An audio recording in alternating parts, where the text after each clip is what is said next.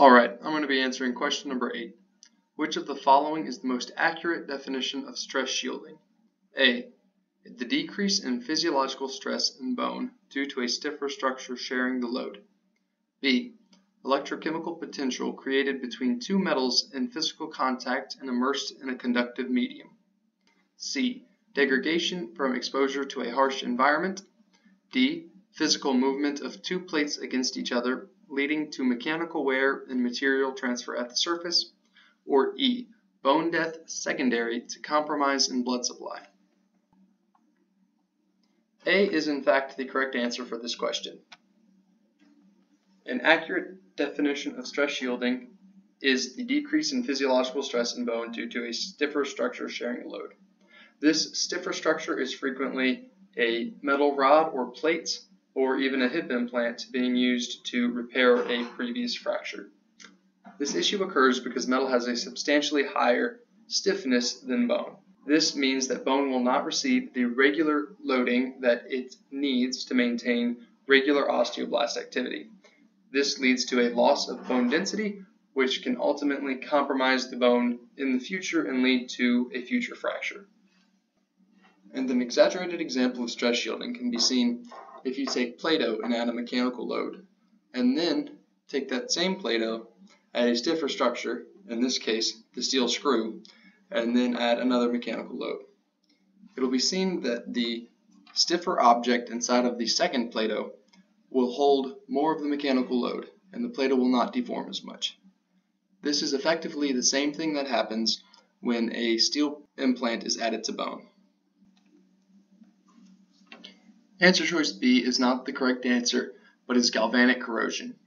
Galvanic corrosion occurs when two metals with a high electrochemical difference are placed in contact inside of an electrolytic medium. This causes the more negative electrochemical potential to be treated like an anode and the more positive one to be treated like a cathode. This results in a system similar to a battery and leads to severe corrosion of the anode very quickly. And a common example of this is the sacrificial zinc anode on a boat to prevent corrosion on other parts of the boat. Answer choice C, degradation from exposure to a harsh environment, is not stress shielding, but is corrosion. Corrosion is typically seen as rust on iron-based products or as the green tarnish on pennies.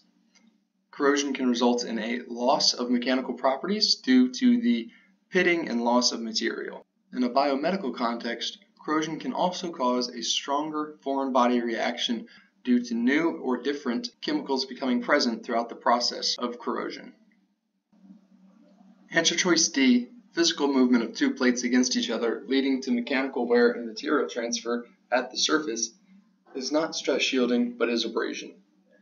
Abrasion is commonly seen in hip implants where the acetabular cup and the femoral head make contact. This can lead to wearing away of whatever material the acetabular cup is made out of. These lead to small particles being released inside of the body, leading to a stronger foreign body response. And finally, answer choice E, bone death secondary to compromise in blood supply. This isn't stress shielding, this is avascular necrosis. Necrosis in general is tissue death. Osteonecrosis would be the death in bone.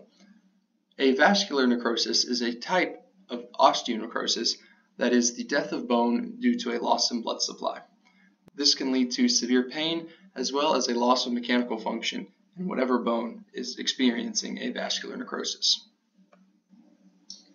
So to recap, question 8. Which of the following is the most accurate definition of stress shielding? The correct answer is the decrease in physiological stress in bone due to a stiffer structure sharing the load. This stiffer structure taking more of the load can cause a decrease in the loading that bone needs to experience to maintain proper density and proper osteoblast activity. That's all I have for y'all today. I hope this video was helpful, and thank you for watching.